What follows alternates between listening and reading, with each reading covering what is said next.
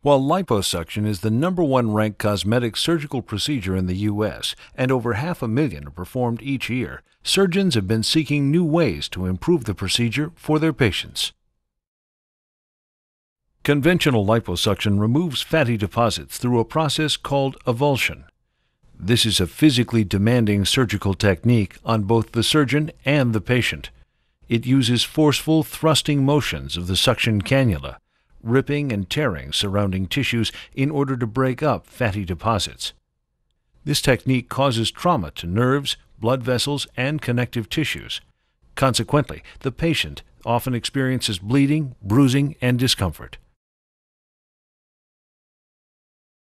Liposelection offers an amazing range of possibilities. All of these areas have been successfully treated by liposelection, improving the self-esteem and confidence of thousands of patients.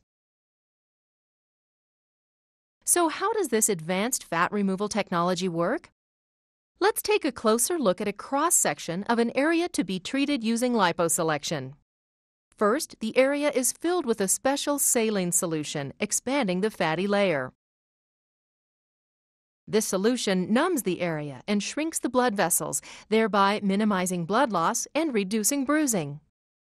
Then, using Vaser technology and liposelection technique, your doctor inserts a small patented probe that disperses ultrasonic energy, liquefying the soft fat cells on contact.